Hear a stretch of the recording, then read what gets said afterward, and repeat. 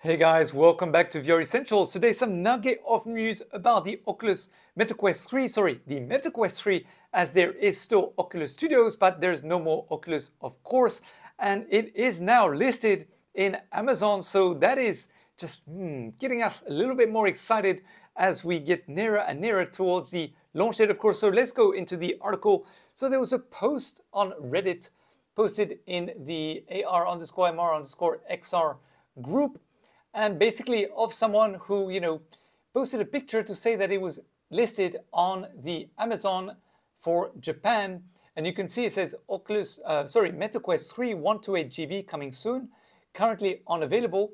Let me just zoom in even more. Click here for details of availability, and then basically that's that. So I decided to go online and just to see whether, it's really true, whether it's not. And I did go online and I did manage to find it. So let me just show you very quickly here. So this is the Amazon.com, and as you can see, it is not available on the Amazon.com. And it's also, by the way, not available on the Amazon.sg, the Singaporean one. But it is available on the Amazon.com.jp. If you just see here, this is the Amazon.co.jp. There's no .com, excuse me. So it is available indeed on the Japan one. So if I just click on it and I go to the actual page, you'll see that it's listed here. There's only one picture at the moment, so you can see the details a little bit more, zoomed in, as they say. And yes, it does say. So what it says at the moment is that it says Quest 2 headset, single, headset alone, or starter set. So this is very interesting. So does this mean that if people have, for example, the controllers for the Quest Pro, or who purchased the separate controllers for the Quest 2, that was the Quest Pro controllers, the one with the cameras, does that mean it's going to be compatible with this actual new MetaQuest 3 if you can purchase the headset without any controllers? That's my first point. My second point is whether this also potentially means that the $500 won't include the controllers. I very much doubt that that is the case, though. I'm pretty sure that it will come with the controllers. I doubt that, that Meta will, come up with some sort of thing where they're marketing everything. They say $500 includes the controllers and all this, but then last minute there are no controllers. I very much doubt it, although you never know with Meta, to be honest with you. But I very much doubt that. But it is very interesting to see that it does say headset alone. So perhaps there will be a cheaper price, maybe 400 or 350, without any controllers. Who knows? Starter set, I'm not quite sure what this means also. But when I click on it, you can see a video here. But the video, let me just can the music. The video doesn't actually show the MetaQuest 3. It shows the MetaQuest 2.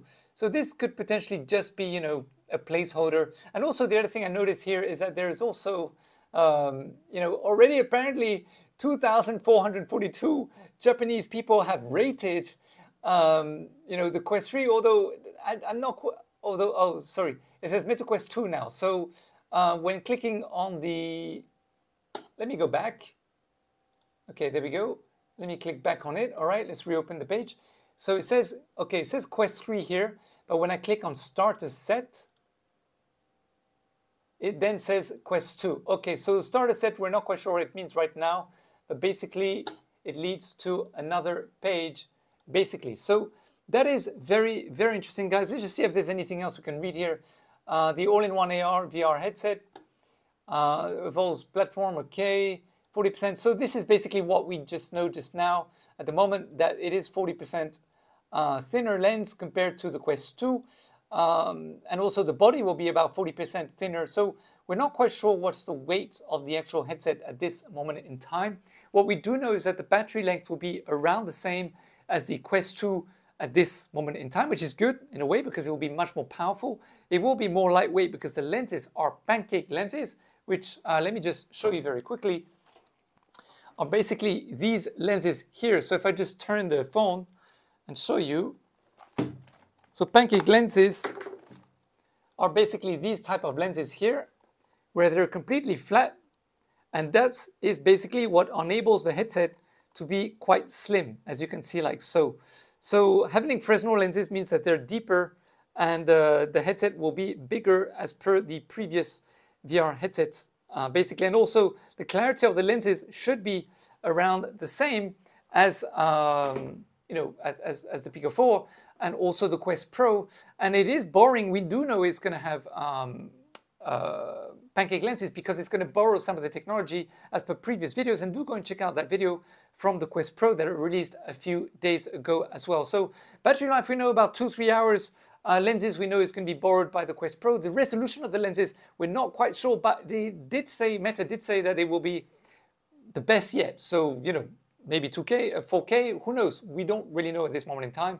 The weight, we know it will be below 500 grams. It should normally be about 400, although we're still not quite sure why the headset is going to be front heavy and not, for example, like this one, where you have the battery at the back and then you have the thing at the front here. Maybe it's, I don't know, I'm really not sure why, why Meta decide to keep putting everything at the front, which is very bad for the back and the collarbone and, I mean, the vertebrae, and the shoulders also. It can hurt after a while to have everything at the front. So not quite sure, guys. So guys, we know that the headset will be revealed for Meta Connect on September 27th, 2023. The Meta Quest 2 was available from October 2020. We know it's going to pack a 8 GB of RAM, if I'm not wrong, up to 256 GB of actual memory. So here we go. Yep. So 12 gig of RAM and 256 GB of storage. And then there will also be a 128, of course, which is the cheapest version. For the display resolution, at the moment, we don't have any confirmation about this, but we speculate that it will be about 4K, including both eyes. I have LCD up to 100 nits, although this is speculative as well. Refresh rate, we do anticipate 120 and not like Pico, who decided not to have 120 anymore inside of the Pico 4, unless I think you have the enterprise version. If I'm not wrong, do comment below.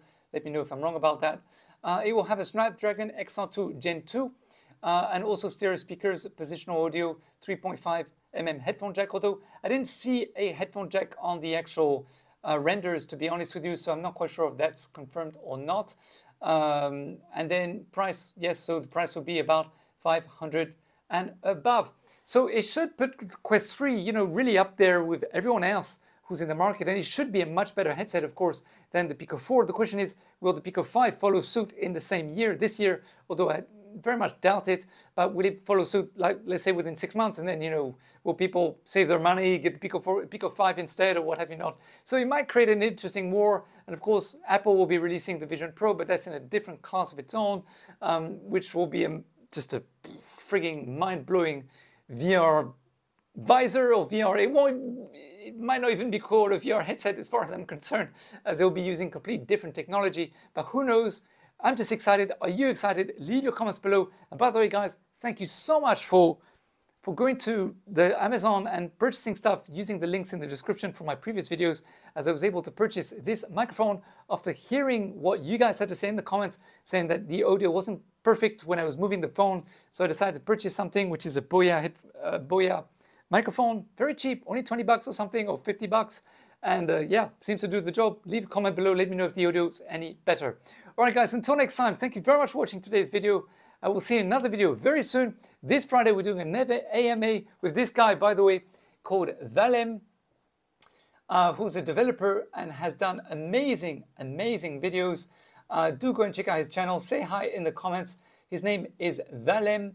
He also has another channel called Valem Tutorials, where he teaches people how to develop stuff in VR, like games and all that kind of stuff. So he'll be on the channel on Friday. Details coming soon. All right, guys, take it easy. See you later. Bye for now.